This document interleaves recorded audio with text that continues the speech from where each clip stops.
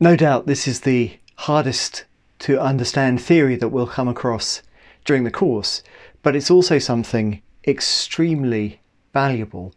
Moral foundations theory provides us with an approach to understanding cultural variation in moral psychology. So where are we? I'm looking at this claim by Feinberg and Willer, the second of 5 claims, and part of the claim is the idea that there are multiple, that's to say more than one, fundamental domains of human morality, right? So we've been thinking particularly about harm and purity. So this is a claim, the claim that they want to make is a claim about similarities and differences in morality across cultures. But what are they claiming about it? What they're claiming is that moral foundations researchers, so these are researchers who are using moral foundations theory, have investigated similarities and differences among individuals across cultures and found evidence for these fundamental domains of human morality. So let's now take a look at that claim. You notice that Feinberg and Willer are citing Haidt and Joseph here, and there's a variety of actually a long series of papers on this. So let's take a look at that. Moral foundations theory aims to provide a systematic theory of morality explaining its origins, development and cultural variations. Just the thing we need. Now, I'm going to tell you later that I think that there are both some empirical objections to the main results that people claim to have derived from moral foundations theory, and also some theoretical problems. In fact, we've already seen one theoretical problem with moral foundations theory in a different guise. So you might be thinking, Steve, why are you telling us about moral foundations theory at all? This thing, I think, it's deeply flawed. It's extremely problematic. And on top of that, the proponents of this theory, in their review papers, appear to ignore the strongest evidence against their theory. They simply don't mention it at all. So that to me makes me think, look, I don't want to mention this at all in my lectures.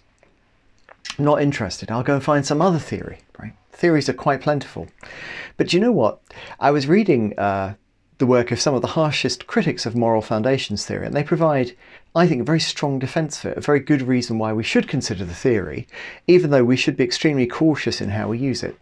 So here's Davis and colleagues, who are critics, they're really opponents of the theory, and they say it would be difficult to overestimate the influence of this theory on psychological science. For a very good reason, right? Because it caused a dramatic broadening in conceptualization of morality beyond narrow Western notions that have focused on individualistic virtues associated with protecting one's rights. So moral foundations theory is useful because it's allowed this tremendous piece of progress.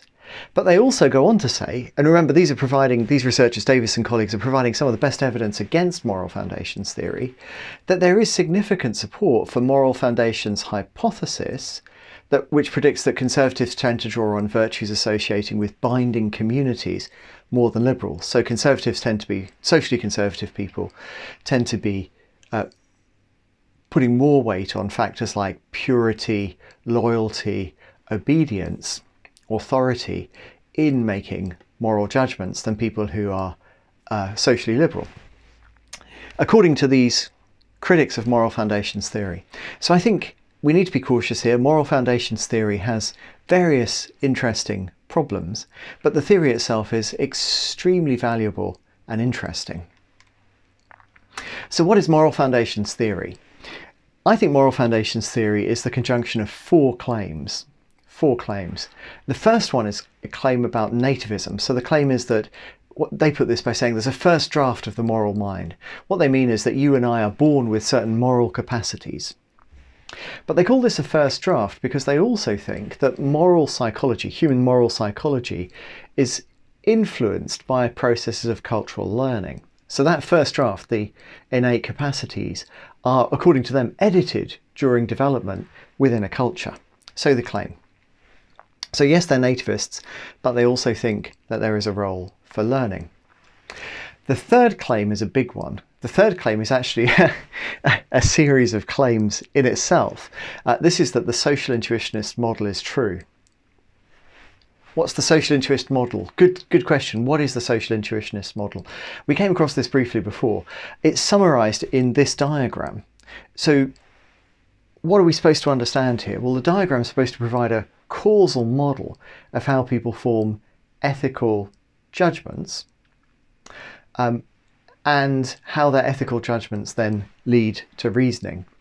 Now, the social intuitionist model itself is quite a complicated thing to understand. I don't claim myself to fully understand it, but I think there are two claims which are particularly important. The first one is that moral evaluations generally occur rapidly and automatically. They're products of relatively effortless heuristic processing that you might call system one thinking. And that's actually supposed to be a gloss, I think, on this arrow. The idea here is that the intuition, this stuff here, is supposed to be the kind of representation that underpins those fast, effortless processes which support judgment. Then the second key claim that I think we find is that moral reasoning is done primarily for social strategic purposes. So on the social intuitionist model, reasoning is something which in the individual case tends to follow judgment and is used as a way to sort of substantiate a judgment that you have already made, but it is supposed to have an important role socially in between people in causing their intuitions to align. This is really how cultural learning is supposed to work according to moral foundations theory. It's via social processes of reasoning that a community's intuitions can be changed and aligned. Here, of course, we're using the term intuition in a different way from that I normally use on this course. So I think an intuition is just an unreflective judgment for the most part. But here we're not using it in that way. Here we're thinking that an intuition is a disposition or heuristic which is used in these fast, effortless processes which lead to judgments. That's what intuition has to mean in this context. All right, good. So here we've got the third claim of moral foundations theory. This is the social intuitionist model. Now, interestingly, this is really a piece of philosophy as much as it is a piece of psychology. So it rewards study in its own right, I think. The fourth and last claim is the claim that there are many psychological foundations of morality. And this is the claim, indeed, that we were looking at in the previous section, the idea that we should be pluralists when it comes to moral psychology. We should recognise that concerns about harm and concerns about purity are both legitimate moral concerns, or descriptively anyway, legitimate moral concerns, but they're also these incommensurably different categories, just different categories. The important thing here is when they're talking about foundations, they're really talking about broad categories.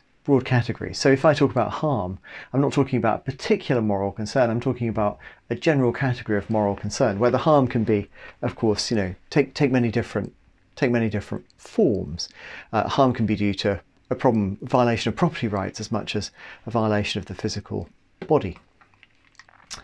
All right, the other thing to say here is that what they're stressing is that there are many psychological foundations of morality. So what we'll see later is that moral foundations theorists typically work with 5 particular foundations, but that isn't a key part of the theory itself.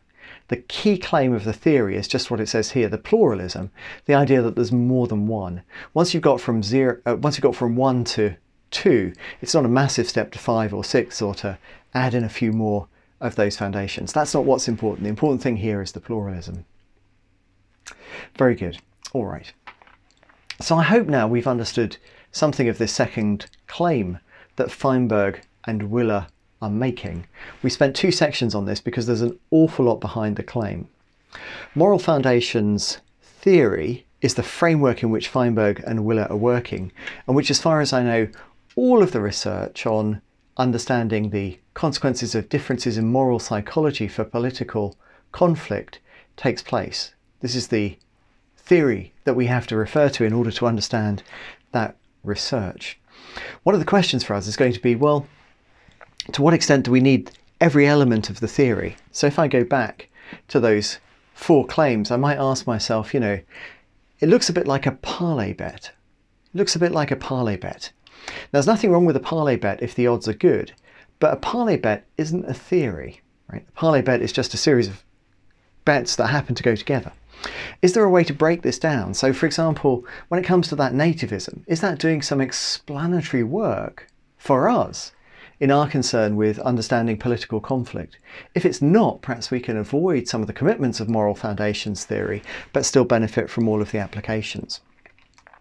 So, one of the questions about moral foundations theory that you will need to consider, you're the philosopher, is, do I need the whole theory, or can I just take a small components of it? Can I back off some of the claims and still get all of the interesting applications? But I don't want to go there. I don't want to go there because, you see, the claim is not just that we have a theory. Right? If we're doing philosophy, we'd just be like, oh, we've got a theory, that's great, well done us. The claim here is that that theory is actually supported by evidence. We can be confident that it's true because we've collected evidence for it. So let's now go and take a look. What's the evidence for this theory?